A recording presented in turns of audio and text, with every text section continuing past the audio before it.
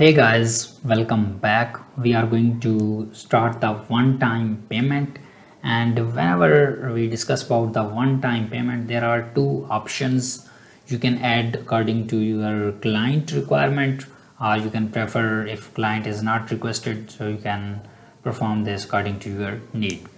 So Stripe provide us a checkout, right? Checkout where we don't need to build the form. Stripe provide us a form where we need to fill our values, and then Stripe will automatically validate that it's coming from the right source, code is correct, its expiration is correct, and so on. So we don't need to manually do these things, right? So this is the checkout, and first we are going to implement this checkout. Okay, so Stripe is telling us that we need to provide something like this, right? This code, and then you can do this. So I'm going to copy this and I'll explain that everything. So let's go to your route file. I'm going to open the web.php file, and here I'm going to paste this. Basically I'm pasting this out because I want to save your time, and I don't want to make this tutorial too much longer. I'm going to explain this with line by line. Okay, we have created a closure, right? A closure without a controller route where we name this /checkout, and here we need the price ID, right? So at that time we don't have any price ID. So how we can get that price ID? So this you can get this from the Stripe, or you can create this price here and then return this price ID here, right? But I'm going to create this from the dashboard, and I'll engage you at how you can create this out, right? Okay, just go here and search here product. Okay, and click on that here, and let's say you want to add a product to something like and I'm going to say that what should I need to add? Okay, I'm going to add the lemon max. Sorry guys, I'm just getting this word in my mind, so that's why I'm doing this. Getting more about the lemon max. I'm just writing the dummy text here. Here you can upload the image, so this will be appeared when someone is subscribing. Here there is option of recurring and one time. At that time I'm doing selecting the one time. And what should be this price? So I'm going to assign a by default price $12 or maybe a $10, right?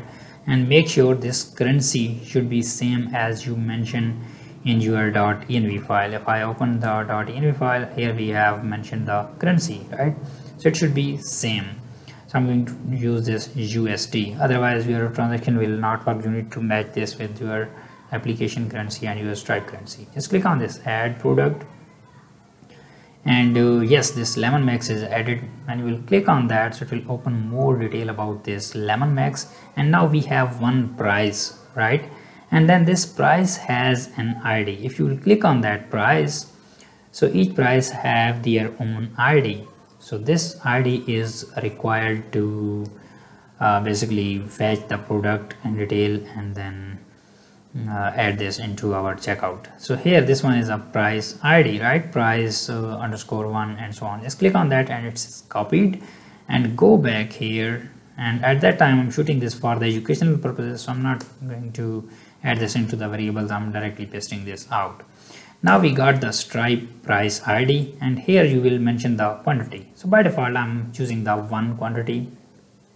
Okay, what I'm doing here is basically saying that request to, if my user is logged in, I'm saying that he want to check out, and when he want to check out, I want to pass this Stripe ID with this quantity, and if these will work, so if payment is successful, it will return to the success URL, and otherwise return to the cancel URL. So I'm going to let me create them as a closure without the needing the controller. I'm going to say just success page, just something like this, not too much fancy.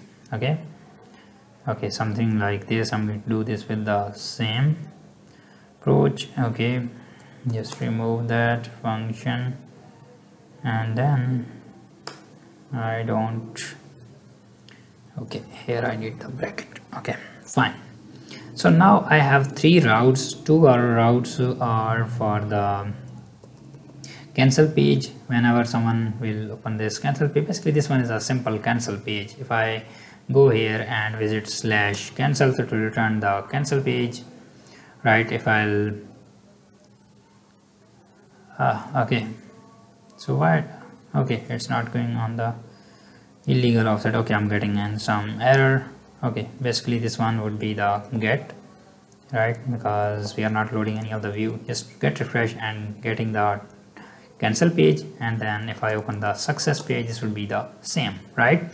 So that's what I have created, two routes where I'll just display that message that our transaction is successful. Okay, so here first we need to log in our user. So we are not getting this through any of the requests, so I'm going to remove that out, and we need to first get the login user object, right?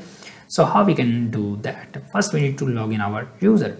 So here I'm going to say that, let's say our we have created one, we have migrated our database, and now we need to seed our user, right? So I'm going to run the db seed command. Why I'm running this out?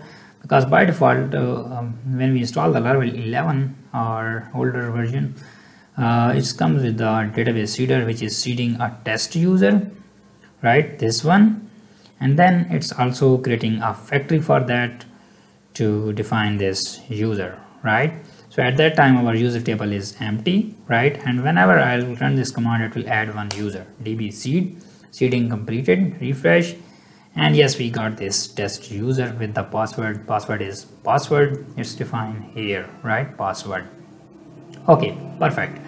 Now I'm going to save my email here, right? And my password. I don't want to create any form to submit my user with a login request and we will logged in. I'm just defining the relation. I'm just defining at the top without getting the form. So here I'm going to say that auth attempt, right?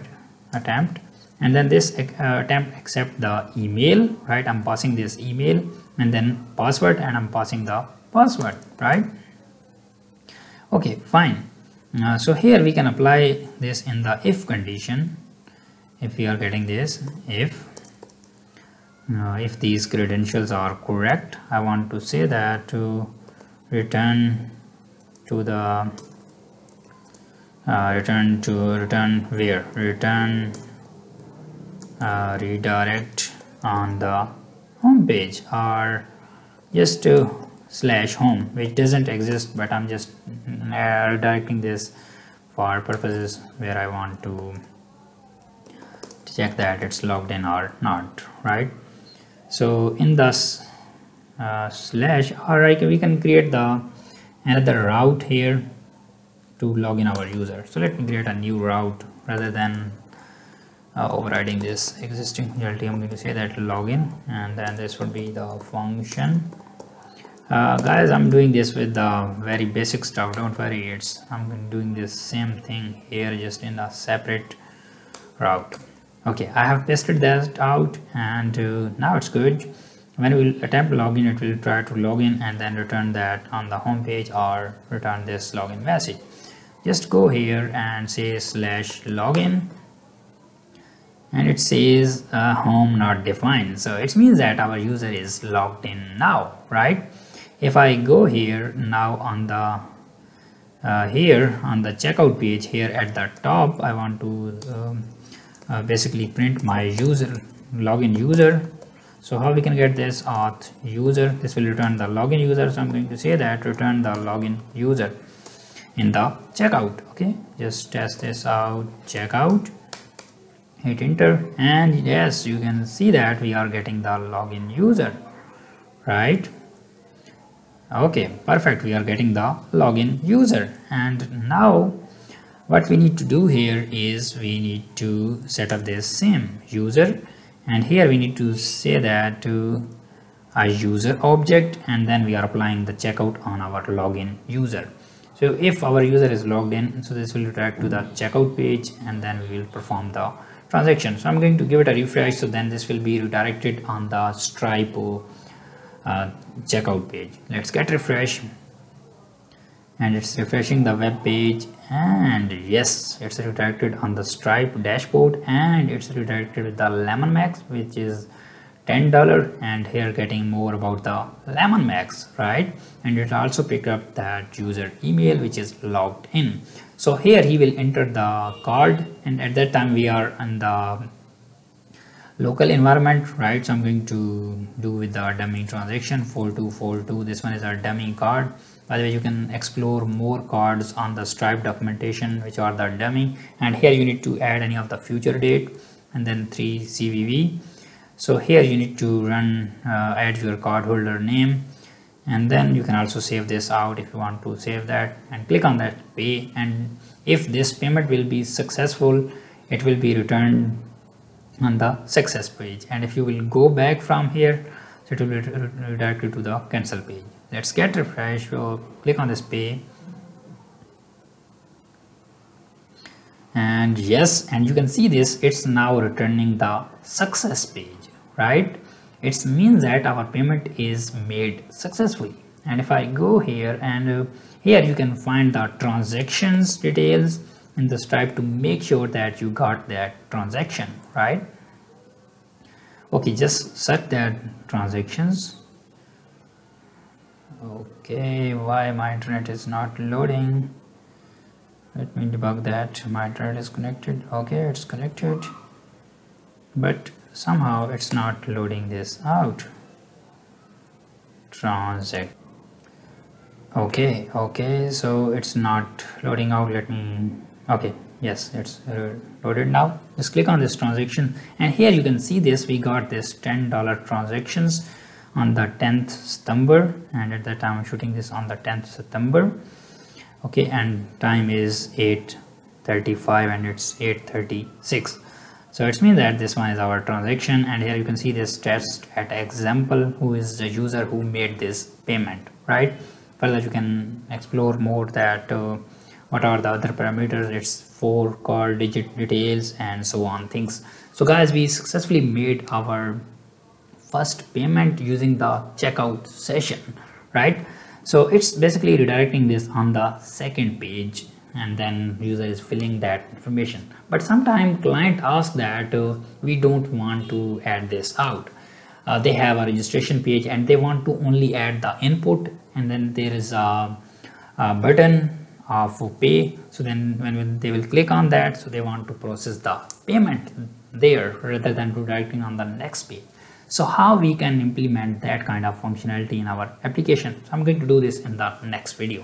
Bye bye guys.